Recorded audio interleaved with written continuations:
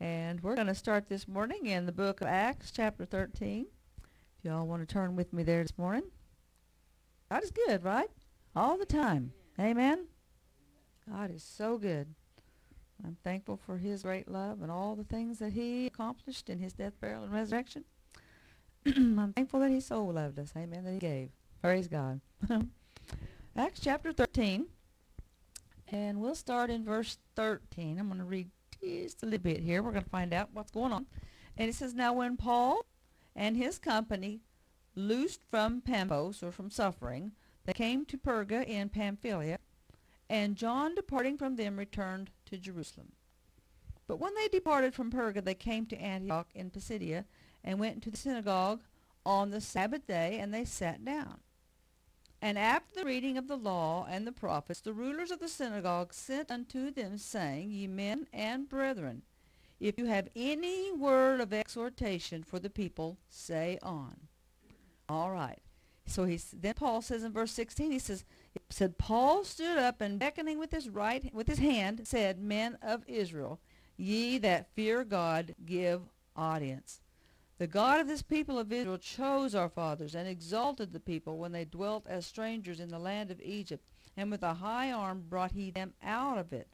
And he goes on about the time of 40 years. He suffered their management in the wilderness, and he goes on. But I want to kind of skip on down here, and let's go to verse 26. He says, Men and brethren. This is where he's gotten into his exhortation there. He said, Men and brethren, children of the stock of Abraham, and whosoever among you feareth God, to you is the word of this salvation sent. For they that dwell at Jerusalem and their rulers, because they knew him not, nor yet the voices of the prophets, which are read every Sabbath day, they have fulfilled them in condemning him. All right? And though they found no cause of death in him, yet desired they Pilate that he should be slain. And when they had fulfilled all that was written of him, they took him down from the tree and laid him in a sepulchre. But God raised him from the dead. And he was seen many days of them which came up with him from Galilee to Jerusalem, who are his witnesses unto the people. And we declare unto you glad tidings, how that the promise which was made unto the fathers, all right, now there was a promise made unto the fathers. If you go back into Genesis, we find in Genesis chapter 3 that, they've partaken of the tree, of the knowledge of good and evil, all right, and God promises them something, okay? In the judgment, he also promises them hope, a light, amen? And I'm just going to read that to you. Genesis chapter 3. Right here. And this is and God judges, it's verse 14. And the Lord said unto the serpent, Because thou hast done this, thou art cursed above all cattle, and above every beast of the field. Upon thy belly shalt thou go, and dust shalt thou eat all the days of thy life. Now, I'm not going to go into all that meaning of all those things, but he says in verse 15, this is the promise. This is the encouragement here. And he says, I will put enmity, all right, so that means reason for separation, between thee and the woman, between thee and the church, and between thy seed and her seed, and it shall bruise thy head, and thou shalt bruise his heel. Now, what's he talking about here? He's already right here promising us salvation in Jesus Christ. Amen? The seed shall bruise thy head, the head of the serpent, and thou, the serpent, shall bruise his heel. Okay, or it also speaks of the rear of an army, but it's telling us about Jesus.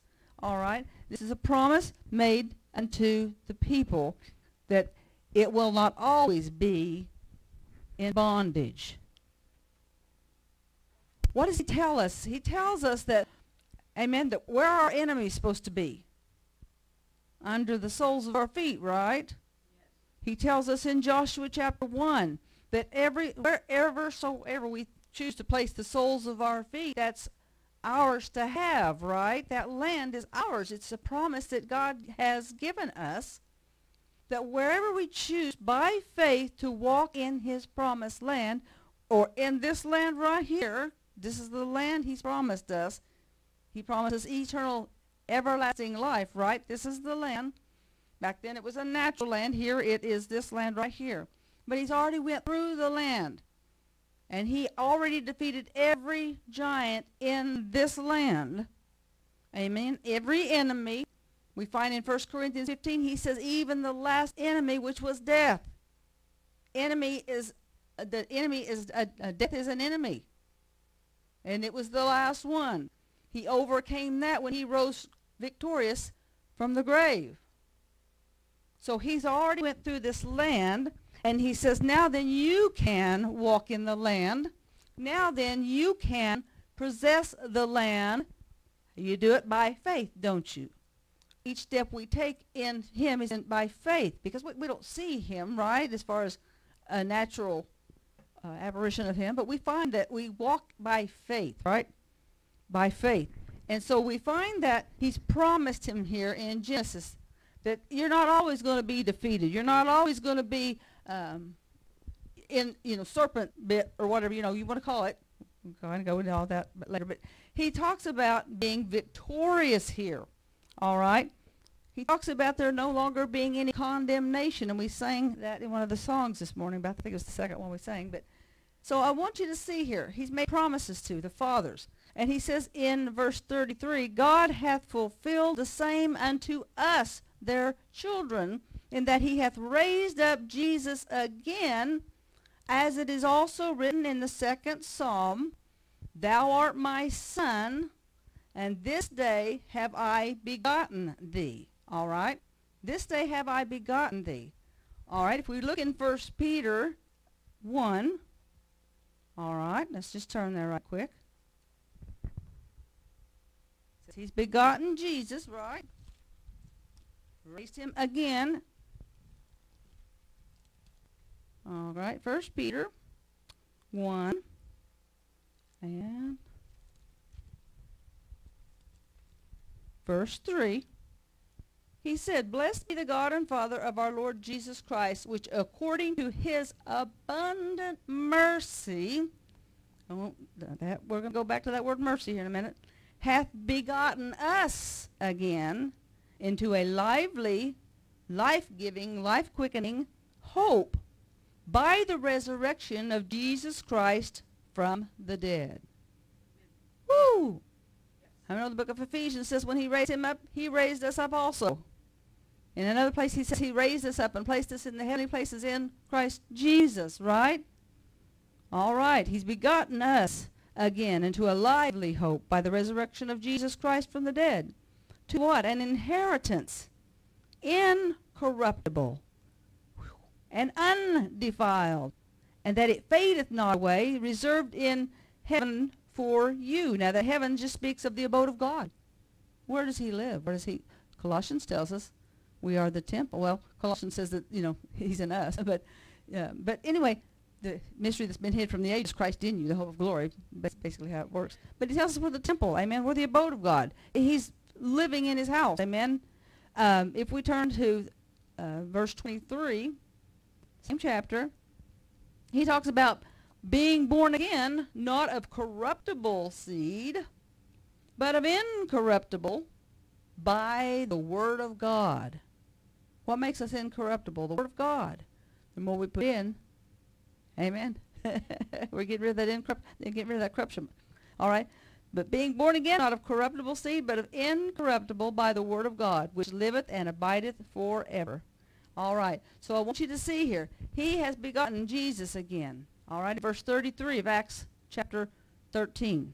But he tells us in Peter, he's begotten us again into that lively hope in Christ Jesus. Amen, our hope. All right, by the word of God, we've been born again. Amen, or we have been begotten again. Okay, so we see all these things here. All right, so he goes on and he says, now, and as concerning that he raised him up from the dead, now no more to return to corruption. All right. Now he raised him up not to return to corruption. So when he raised us up, does he want us to be in corruption or decay? No. He raised him up. All right, let's just read it. As concerning that he raised him up from the dead, I'm getting ahead of myself. Now, no more to return to corruption. He said that on this wise I will give you the sure mercies of David. Now, we just read over in Peter about the mercy, right? According to his abundant mercy. All right? I'll give you the sure mercies of David. And what he's basically talking about here, it's the promise of Jesus Christ, who is merciful. Amen? We find our mercy in him. The type and shadow is the Ark of the Covenant, the mercy seat. Amen? So we find these things. I'm going to give you the sure mercies of David. We find that the mercies endure forever. Amen? His mercies are new every morning. And we can quote several scriptures about his mercy, how it never ends. It never runs out, right? It's ever abiding. It's always with us. Amen? So he gives you the sure mercies of David. Wherefore he said also in another psalm, thou shalt not suffer thine Holy One to see corruption. For David, all right, for David, after that he had served his own generation by the will of God, fell on sleep and was laid unto his fathers and saw corruption. Okay? But he whom God raised again saw no corruption. Hallelujah, right? Praise God. Be it known unto you, therefore, men and brethren, that through this man, all right, through this man, Jesus Christ, unto you the forgiveness of sins. Through this man, through Jesus Christ, amen, we have been preached the forgiveness of sins. No more condemnation. There's therefore now no condemnation to those that are in Christ Jesus, Romans 8, right? Romans 8. So he says the forgiveness of sins, all right? And by him, all that believe are justified from all things, from which you could not be justified by the law of Moses. So we have been justified through Christ Jesus. Amen? We have been justified. Now, what is justified? Justified is the exact opposite of condemnation. Exact opposite. It means that you are now holy, unblameable, unreprovable. You're righteous. Amen? We are, the slate's clean. The blackboard's been erased. Amen? All the things that were against us because of the sin issue have been wiped away and have no legal right to affect us or harm us or intimidate us. Amen? Amen. Because we are justified. All right? Because we couldn't be justified under the law of Moses. Jesus Christ came. We know that he fulfilled that old law of sin and death that kept us at a certain level. We could no rise no higher, but how many know he fulfilled that old law? Every jot and every tittle of that old law, he fulfilled it. And then what did he do? He raised us up and placed us in his high law, the law of life in Christ Jesus. So now we have a right to live. Amen? He says in another place in Romans, I believe it's Romans chapter 5, where he talks about that he has given us a gift of righteousness. All right? And that's right relationship with the Father. All right? And he talks about justification unto life. Justification unto life. In other words, that means that we have the right and the ability to live. Woo! We have the right, the legal right, and the legal ability to live because of what Jesus Christ did. Amen? All right. So he has already justified us from all things. All right. I'm going to read on down. I'm going to go on over because he goes on. Beware lest the things that the prophets have talked about come upon you, despisers, wanderers, perish. But he goes on in verse Verse 46. No, that's back up to 45. Verse 44. And the next Sabbath day came almost the whole city together to hear what? The word of God. But when the Jews saw the multitudes, all right, they were filled with envy and spake against those things which were spoken by Paul, contradicting and blaspheming. And then Paul and Barnabas waxed bold and said, it was necessary, bless you, Pastor G, it was necessary that the word of God should first have been spoken to you, the Jews, to whom the oracles of God were given. Okay? But, seeing you put it from you, they put the word from them. They didn't want to come close to God. They wanted to do their own thing. What did they do when Jesus, they said, crucify him. Remember, Jesus was the Word made flesh, right? In John, it tells us he was the Word made flesh, and he dwelt among us. They put him away. Crucify him. We don't want anything to do with him. Just crucify him. Give us Barabbas. We'll take that thief, but just crucify Jesus. We don't want him. We like our darkness. Amen. They didn't want Jesus. Remember they wanted to stone him in one place. You know, he was always making them mad because they had their religion. Amen. And they thought it had to be according to the law of Moses. Remember, they said, well, Moses is our father. What are you talking about? Moses is our father. They didn't want to come out from under that old law of religion. Amen. They wanted to stay there and do things their own way. Amen. Yeah. Amen. So one thing that got them in trouble then is they put the word from them. They put Jesus out. They didn't want to hear the word. Amen. They were afraid of God. They didn't want to hear it. But he says, and also, now this is the next thing. This is what I wanted to look at. But he says, and you judge yourselves unworthy of everlasting life. Whew. Wow. They judged themselves unworthy of everlasting life. They judged themselves undeserving, all right? Unsuitable, all right? We could say it in one place, common. They wanted to be like the Gentiles, didn't they? How many times they wanted a king? Remember, they wanted a king just like the other nations. Give us a king. You know, we don't want you to be our king. We want to have a king just like the other nations. You know, let us go back to Egypt where we had the leeks and the garlic. They wanted to stay in that, didn't they? It went against their religion. It challenged their thoughts. They didn't want to change.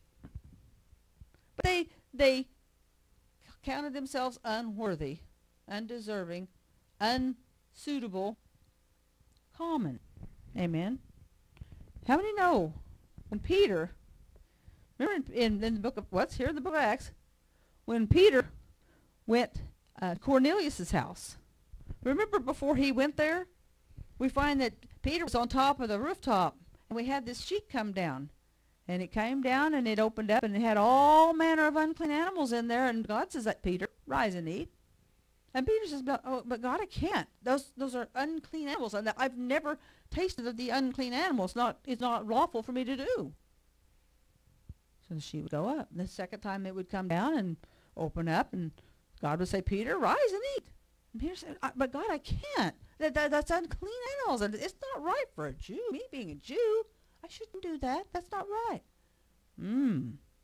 She would go up. Third time it would come down. Peter, rise and eat.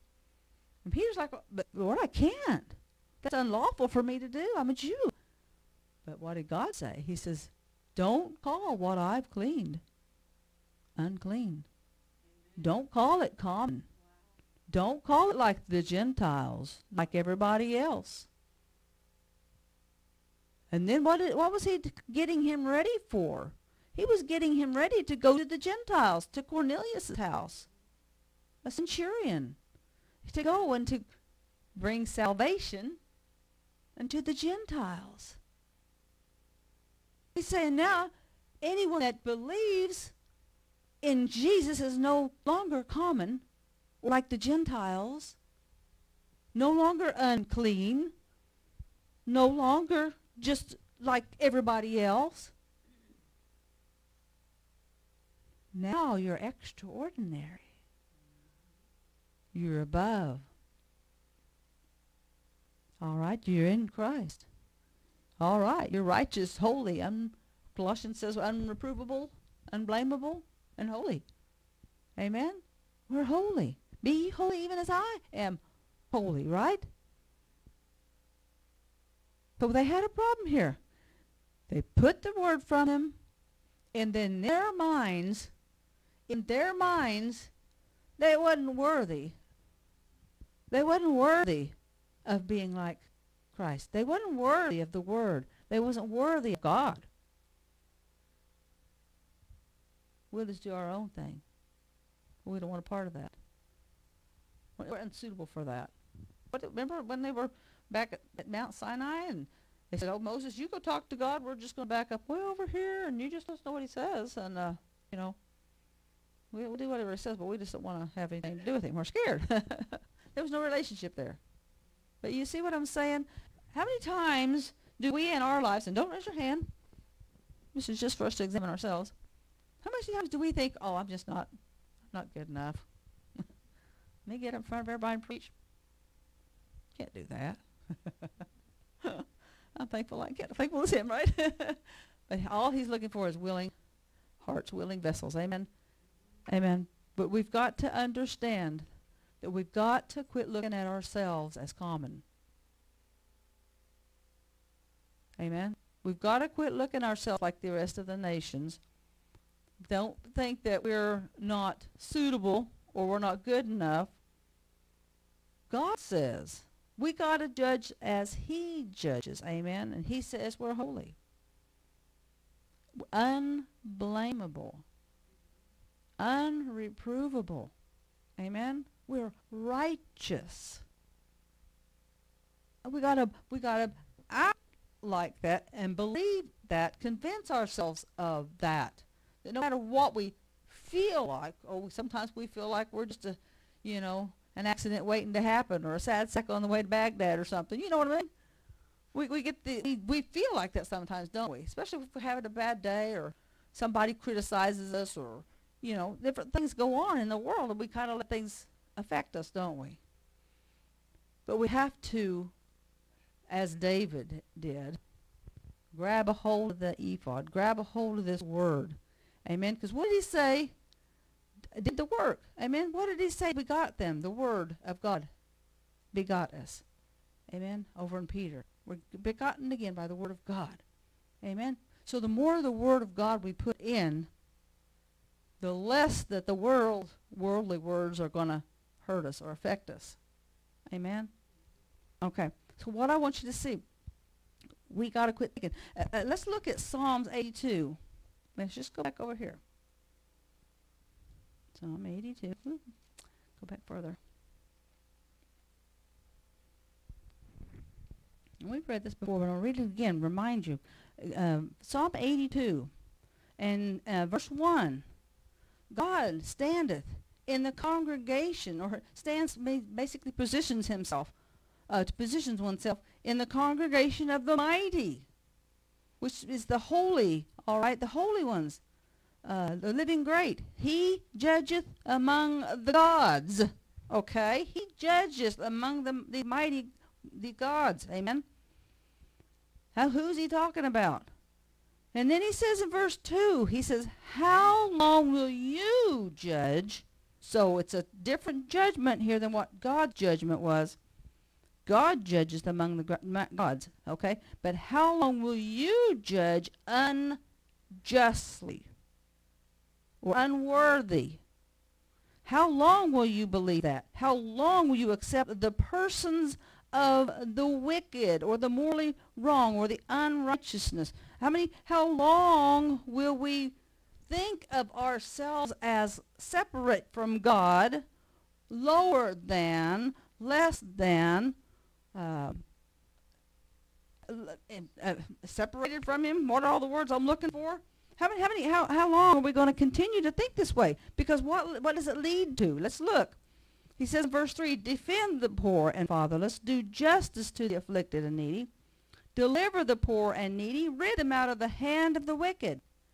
They know not, neither will they understand. They walk on in darkness, and all of the foundations of the earth are out of course. I have said, now this is God's judgment, okay? Verse 1 said he judges, all right? This is his judgment. He said, I have said you are gods, and all of you are children of the Most High. Now, when he says God, he's not saying God's separate from him. Amen? It's being one with him, all right?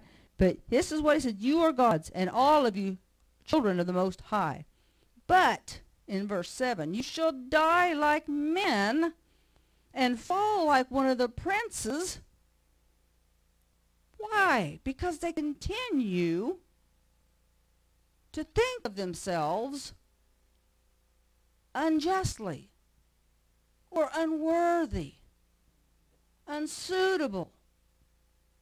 I can't do this, or I can't be, I can't. No.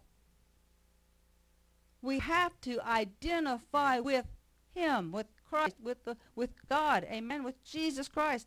We have to identify with who and what he is, because he has, New Testament, he has already reconciled us back to himself. Right?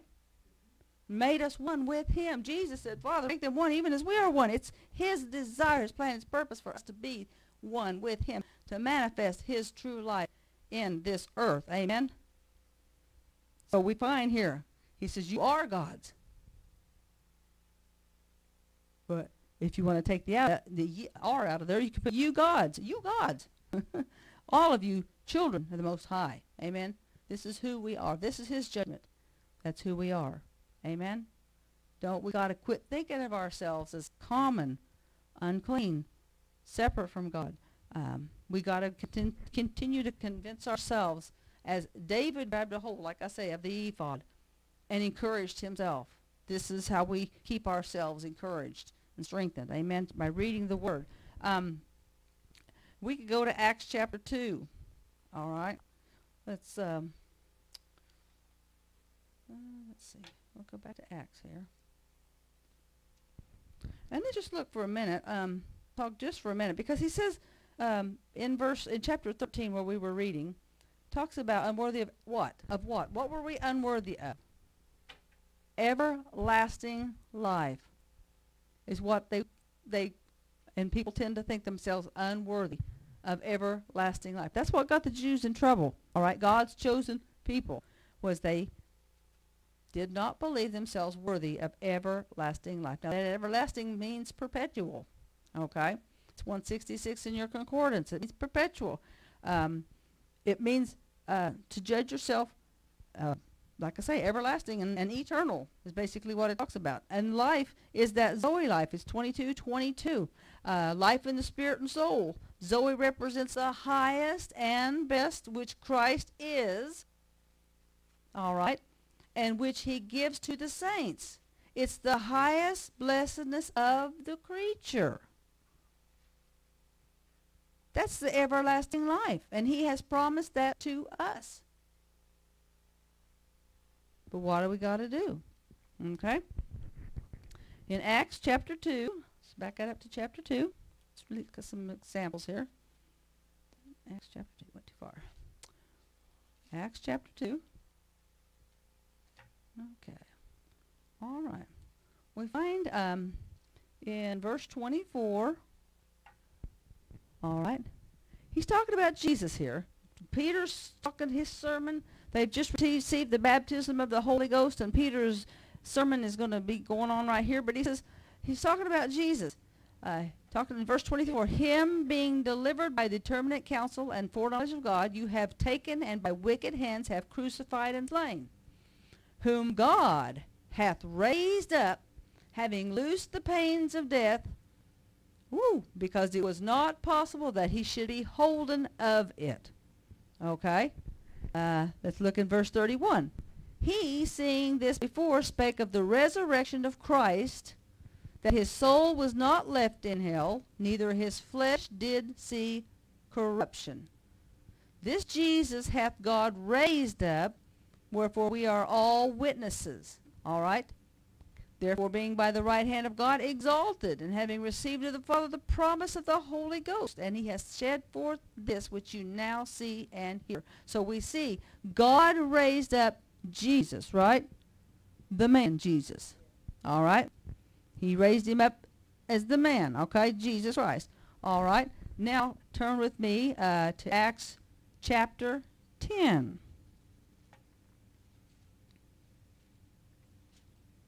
Okay. Acts chapter 10, verse 40, I believe it is. Let's see. Acts chapter 10. All right. And he says, and him God raised up the third day and showed him openly. All right. Not to all the people, but to the witnesses chosen before of God, even to us who did eat and drink with him after he. What did he do? What did Jesus do after he rose from the dead? Okay. After he rose from the dead. Turn with me to 1 Thessalonians chapter 4.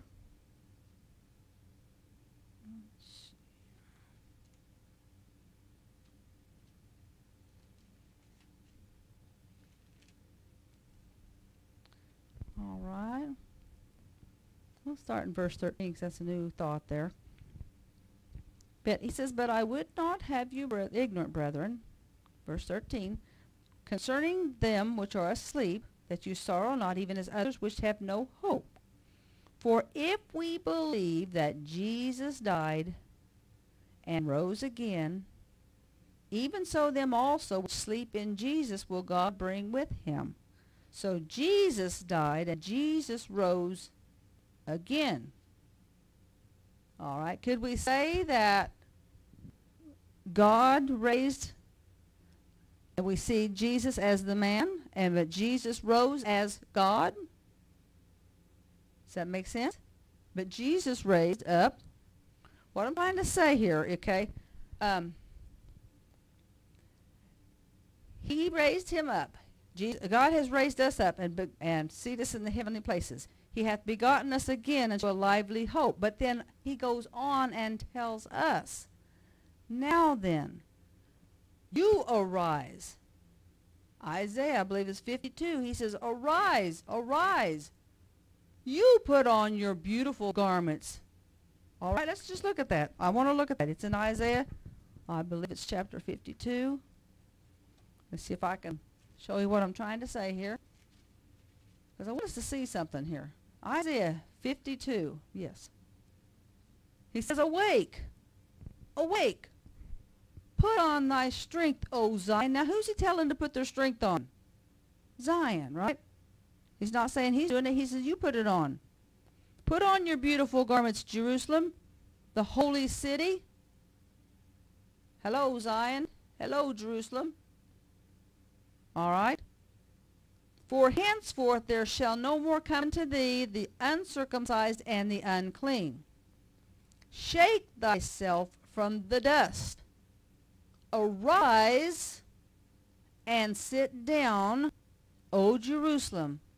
Loose thyself from the bands of thy neck, O captive daughter of Zion. For thus saith the Lord, you have sold yourselves for naught, and you shall be redeemed without money.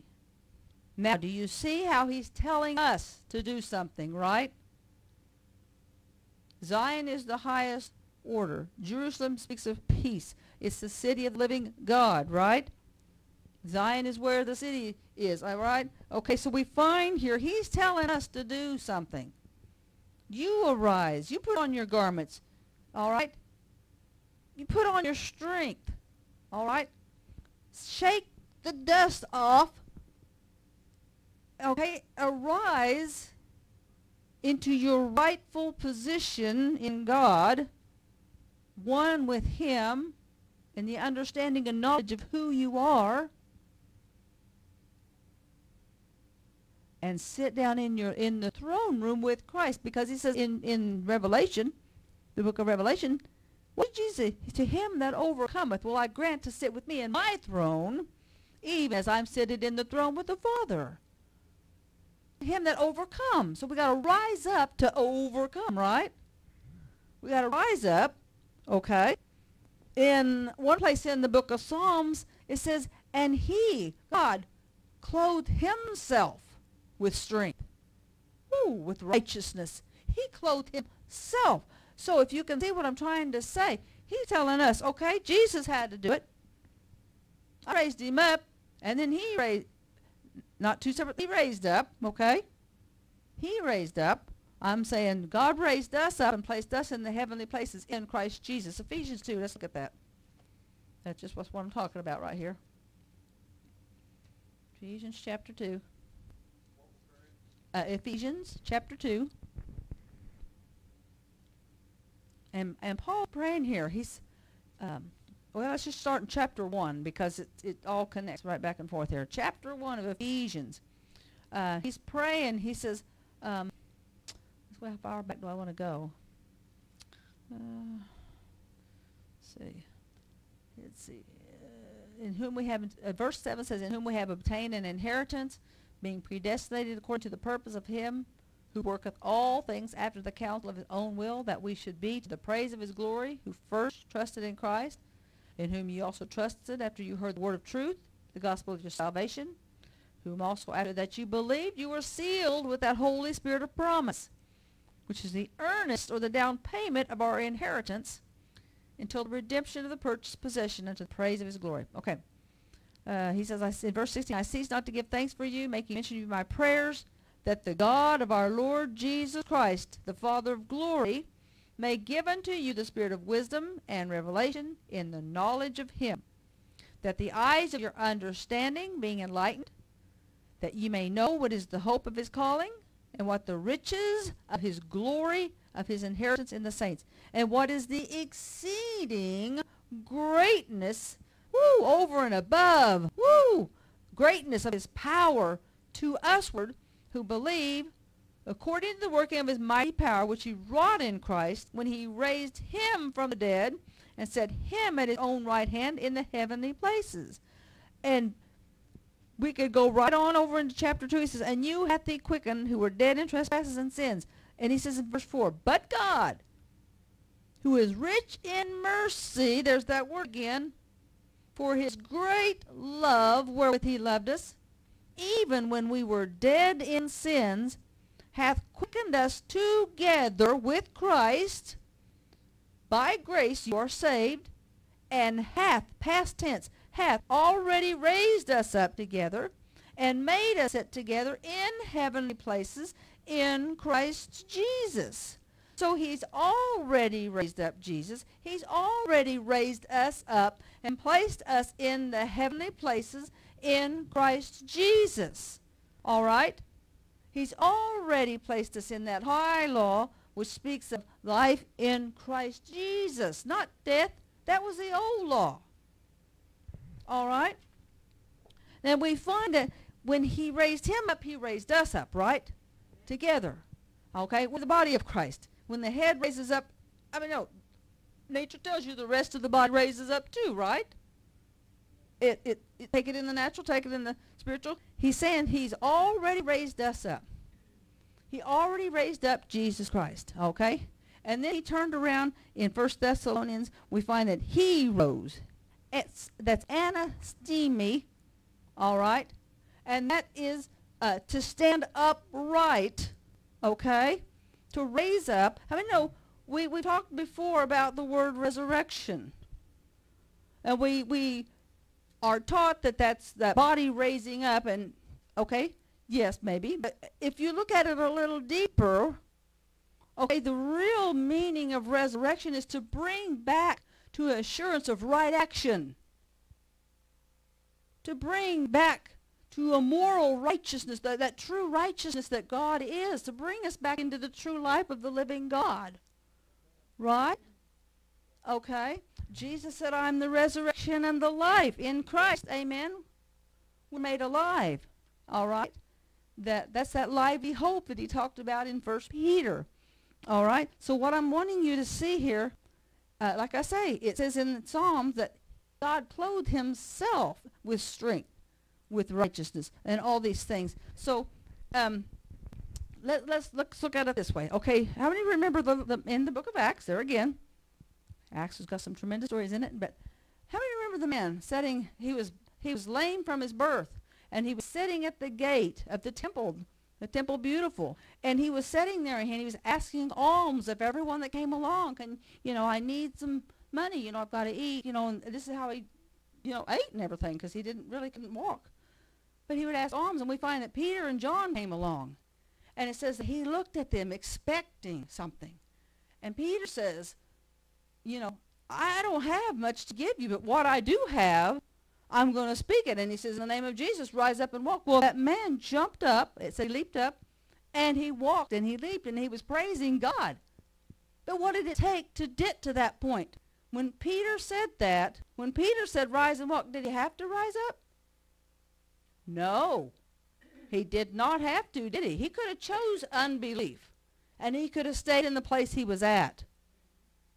But he had faith to believe. And he got up.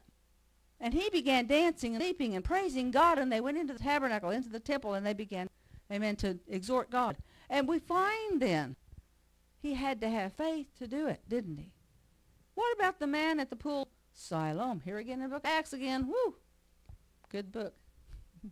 But we find there's a man, and he's been lame for years and years. He's been laying at the pool of Siloam. He was going to, remember the pool? That's where they're going to, every time there's a moving of the waters, or the angel moves the waters, the first person to get in gets healed. Remember that story? Okay. So that's what we're looking at. This man laid there, though, for years and years. And when Jesus came along, he said, would you like to be healed?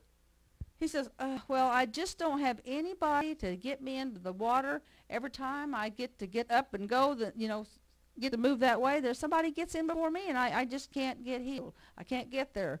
And Jesus said, take up your bed. He said, arise, take up your bed and walk. And he did. He took up his bed. And remember the name gainsayers, the Philistines and all them, they're like, not Philistines, Pharisees. But they say, what are you doing carrying your bed? It's the Sabbath day. And now they begin to condemn him, right? But Jesus said, rise up, take up your bed and walk. It took faith, didn't it? It took faith to take up his bed and walk. It didn't just, God didn't just yank him up and make him walk. He had to do something. When he was told, arise, he had to do something about it. He had to either believe or not believe. And he chose to believe. All right? We can find many other stories in the Bible of different ones that had to rise up when they were told to rise up. Amen. Lazarus. We could look at Lazarus. And Jesus called him forth, didn't he? He said, come out of there, Lazarus. Got to rise up out of there. But we find these stories are telling us something. They're telling us that those that were spoken to had to do something with what they were told. Just like we found in Isaiah 52, arise. Arise. Put on your strength, O Zion. Put on your beautiful garments, O Jerusalem. Do something is what they're saying. We could look at Isaiah 60. Arise, shine, for the light has come. And the glory of the Lord is where? It's risen upon you. But you got to arise. You got to shine. Amen? All right, I want you to see these things. We could read in 1 Corinthians, where he talks about this corruptible. What does he do? He must put on. Oh, put on indicates to me something needs to be done, right? Just like he said in Isaiah 52. Put on your strength. Put on your beautiful garments, right? But he says this corruptible must put on incorruption. So we have to do something, right? This mortal must put on immortality. Oh. So something's got to be done, right? There shall come to pass the saying, O death, where is your sting? O grave, where's your sting? Where's all these things? How you can't even affect them anymore, right? I'm not sure if I'm quoting that just right. He said, "Oh, grave, where's your victory? Oh, death, where's your sting?" So anyway, we find then that we have to do something with what we hear, right? Be you a doer of the word, not just a hearer only, right? So what do? We talked about being begotten again. You see, we're begotten by the word of God. And that word of God quickens this mortal body, amen? It quickens our mind, amen? That word of God resurrects us, causes us to be begotten or born again. Amen? Amen? So we got to speak to these tabernacles. We got to speak to this house. Amen? We got to talk to this house. Amen? Ephesians 5. Oh, I didn't read that. Ephesians 5, I read too. So, Ephesians 5 and verse 14. He says, therefore, awake, thou that sleepest, and do what? Arise from the dead. Woo! We got to do something, don't we? We got to do something. Arise from the dead, and Christ shall give thee light. Ooh, you see that? Stand upright. We have to convince ourselves who we really truly are. We are the mighty ones he talks about. We are the ones, the gods he's talking about. We're actually one with him, all right? Not separate from him. One with him. John chapter 5.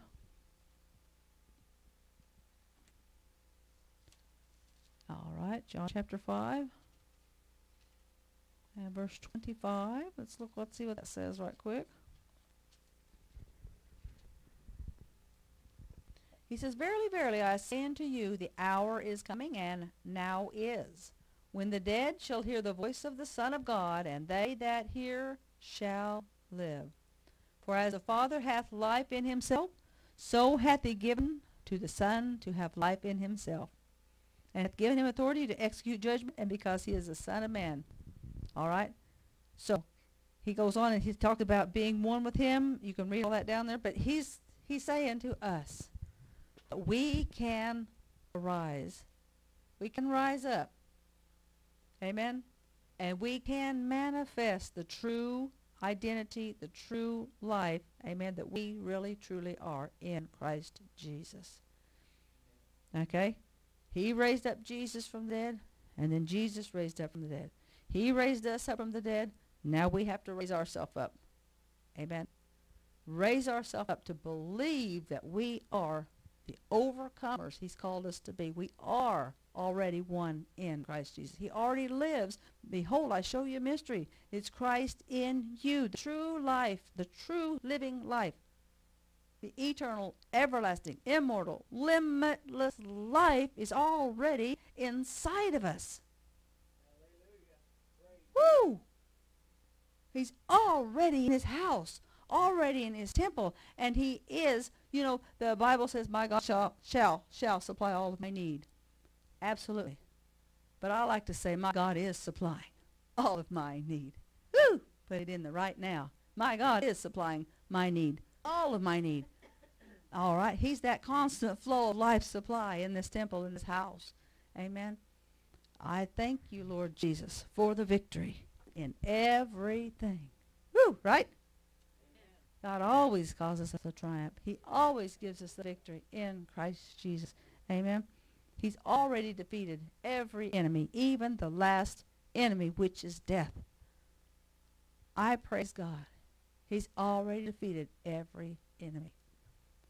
And all we have to do is choose by faith to rise up, believe who we are, and walk in the land. Possess it. It's ours to have. That's our inheritance. Amen? Praise God. God is good all the time. Amen? And all the time. God is good. Woo! Hallelujah. Thank you, Jesus. Praise the Lord. Thank you, Jesus. Thank you, Lord. Oh, praise the Lord. Well, I'm just going to say that I'm so glad for everyone that could join us today here at the church or on YouTube, wherever. We're so glad you could join us today, and we would like to invite you to join us here at Redemption Life Center. We are located here in Catoosa, Oklahoma. We're located at 28906 East Admiral Place, Catoosa, Oklahoma. And our service times are Sunday at 10:30 a.m. and on Wednesday night, 7:30 p.m. All right. And we also would like to invite you to team up with us in sending out our messages onto YouTube, or to get copies of our messages out also if you wanted to. You can mail donations to Redemption Life Center, care of P.O. Box 1304, Catoosa, Oklahoma, 74015. And may God richly bless each and every one of you, and hope that you can continue to join us, all right, as we seek the kingdom of God and his righteousness. Praise God. Amen. Thank you, thank you, thank you.